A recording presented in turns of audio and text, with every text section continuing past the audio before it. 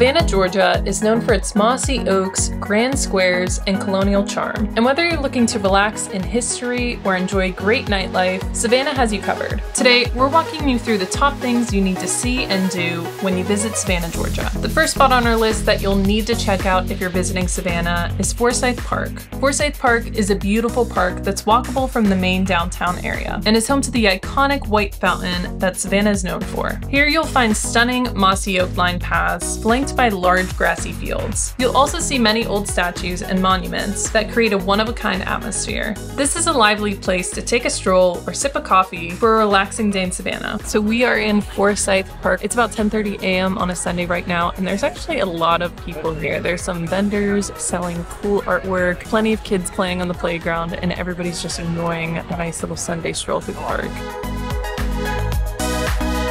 We're leaving Forsyth Park now, and I think that might have been the best park I've seen in America. Like, it's so perfectly planned, like it's almost out of like a Disney World resort. Yeah, one-of-a-kind spot. While near Forsyth Park, it's a great time to check out the Mercer-Williams House. This is a beautiful mansion packed with history. You can purchase tickets behind the building in the old carriage house if you'd like a tour inside. So we're at the Mercer-Williams House. It's located right off of Monterey Square, really near Forsyth Park. And this house has a lot of history, so believe it or not, if you've seen the movie Midnight in the Garden of Good and Evil, this is the house from the movie with the iconic murder there. There's been a murder in Savannah. This has a little spot in my heart. My uncle actually worked on that movie, so to be able to see it in real life, really exciting experience. Next up on our list is River Street. River Street is a lively part of the downtown that's packed with shops and restaurants. If you're looking to pick up a souvenir for your time in Savannah, this is the place to do it. Or if you're looking to grab a bite to eat, we sampled some of the iconic food to try here in our Savannah food tour, so be sure to check that out if you're interested. And another fun thing to do here in this area is to catch a riverboat cruise. We've heard these are really nice at sunset and can provide you with a great view of the beautiful architecture from the water. If you're interested, we'll link a site in the description box where you can purchase tickets. Overall, River Street is a beautiful place to take a stroll, and if you walk far enough down the waterway, you'll encounter one of the Riverwalk's most iconic statues, the Waving Girl. Parallel to River Street is our next spot you'll need to check out, and that's Bay Street. Bay Street is a gorgeous mossy oak-lined street with great architecture and parks. Along the walkway, you'll find iron bridges that overlook the river and elevated walkways that carry you above the alleyways below. This is another street that's great to wander if you're looking to find a bite to eat or check out some local shops. Walking up and down Bay Street just feels so historic with all the history and the old-timey architecture. It feels like you're walking down Main Street, Colonial, USA. So it's about 7:30 right now. We're walking on this little walkway between River Street and Bay Street, and there's all these little shops here. All the gas lights lining this walkway and the mossy oaks. This is a beautiful part of Savannah. And if all of this sounds like a lot of walking, this next thing you're going to love, and that's taking a trolley tour of Savannah. This is a great way not only to see all the sights and get your bearings in Savannah, but also to learn the history too.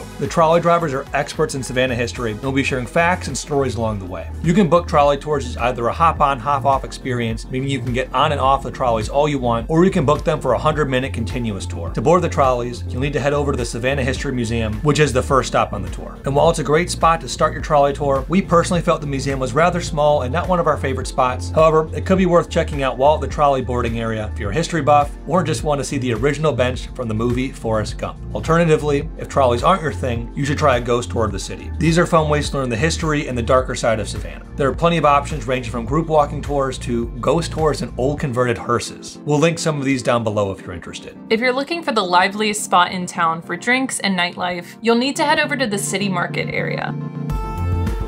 This spot is a beautiful collection of streets with some great bars and restaurants to visit. If you're here for a bachelorette or some other party weekend, this area is great. An amazing thing about Savannah is if bar hopping is your thing, Savannah has no open container laws, which means you're free to take a to-go cup with you as you bounce from bar to bar. We saw plenty of people having a great time doing this, and even enjoying some of the pedal pubs if you like cruising while boozing. If you're looking for a great rooftop bar away from the City Market area, the Juliet bar is the tallest rooftop bar in Savannah and offered us some great drinks with stunning views. It was a bit of a hike from the City Market area, but was absolutely worth it to catch a sunset from the top. And before we head into the next top thing to do, we want to give a big thank you to BetterHelp for sponsoring this video. Travel isn't just about visiting new places, it's also about discovering yourself and growing personally along the way. And that's one reason why we're so excited to be working with BetterHelp. BetterHelp is the world's largest therapy service, and it's 100% online. With BetterHelp, you can tap into a network of over 30,000 licensed and experienced therapists therapists, and they can help you with a wide range of issues. To get started, you just have to answer a few questions about your needs and preferences in therapy. That way, BetterHelp can match you with the right therapist from their network. Then you can talk to your therapist however you feel comfortable, whether it's via text, chat, video, or phone call. You can message your therapist at any time and schedule live sessions whenever it's convenient for you. And if your therapist isn't the right fit for you for any reason, you can switch to a new therapist at no additional charge. With BetterHelp, you get the same professionalism and quality as you expect from in-office therapy, but with a therapist who is custom picked for you, more scheduling flexibility, and at a more affordable price. You can get 10% off your first month at betterhelp.com/sharingtheroad, and we'll have this link in the description box below to get started. Now let's jump back to the video. Next on our list is Broughton Street, which is an iconic street in Savannah known for its boutique shops and eclectic stores and restaurants. While on Broughton Street, you need to stop in and try one of the most famous treats in Savannah, and that's Leopold's Ice Cream. This old-timey family-owned ice cream parlor has a history dating back over 100 years, and it's a must-stop spot on a hot day. We cover Leopold's at a greater length in our Savannah food tour, so be sure to check out that video if you're looking to check out the iconic foods and restaurants you need to try on your trip to Savannah. If you're looking to take in some of the most picturesque houses in Savannah, you'll need to wander down Jones Street.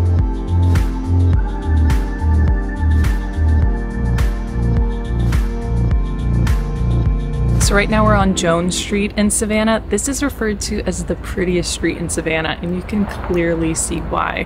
There are plenty of huge, historic, beautiful homes here, and to top that all off, the trees are lined with the beautiful Savannah moss. It honestly feels like it's straight out of the 1700s. It's so gorgeous. And if you get hungry while strolling this street, Mrs. Wilkes Dining Room is a family-style restaurant on Jones Street where you'll sit with strangers and share a meal around a big table. While near Jones Street, be sure to walk through some of Savannah's 22 famous squares, which the city is known for. Believe it or not, Savannah is one of America's earliest planned cities, with the layout of the whole city being organized around public squares to maximize efficiency and public park space, with a history dating back to the 1730s. And for the Forrest Gump fans, Chippewa Park is a square from the movie where Forrest is waiting for the bus, but as we mentioned earlier, it's no longer there now, and actually they keep it in the Savannah History Museum. So this is one of the benches they used for filming the movie in Forrest Gump. Located near Lafayette Square is the next spot to check out, and that's the Cathedral Basilica of St. John the Baptist. This stunning church was completed in 1899 and is an iconic part of Savannah's skyline. The inside features grand stained glass windows and adorned walls, and is a beautiful building to pop into while visiting. Another spot that's worth checking out is the Colonial Park Cemetery. Being located just a few blocks from Bay Street and nearby the main downtown area, this park's in a great location. With its crooked tombstones and above ground graves, this is an interesting spot for a stroll. If you like history, there's plenty of placards you can read on Savannah's history and its heroes that are buried here. We are in the Colonial Park Cemetery. It's this massive plot with I think over 9,000 graves. There's a couple famous people that are buried here. I think one of the signers of the Declaration of Independence is buried here. It's really nice on a summer day. It's a really nice spot to sit and relax. So it looks like this guy was born July 8th, 1776 in Savannah, so he's probably one of the first true Americans in this country. Pretty cool.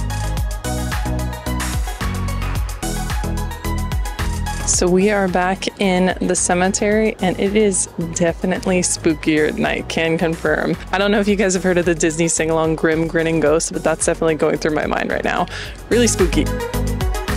And if you are ever a Girl Scout, or even just crave Thin Mints as much as Michael does, you'll need to stop by the Juliet Gordon Low House, which is the original birthplace of the founder of the Girl Scouts. If you're interested, they do offer tours of the building as well. So this is the birthplace of Juliet Low. She founded the Girl Scouts, and clearly I'm no Girl Scout, but my great-grandma was born in 1911, and she was one of the first Girl Scouts in the city of Chicago. So kind of cool seeing the history here. And as an honorable mention, if you're looking to get out of the city for some sunshine and sand, be sure to head over to Tybee Beach, which is about 30 minutes away from the city. We didn't make it there ourselves, but our friends have told us it's a great beach. So that ends our video on the top things to do in Savannah, Georgia. If you found this video even remotely helpful, please do us a favor and hit that like button and consider subscribing to our channel. Thanks, enjoy your trip to Savannah, and we'll see you in the next one.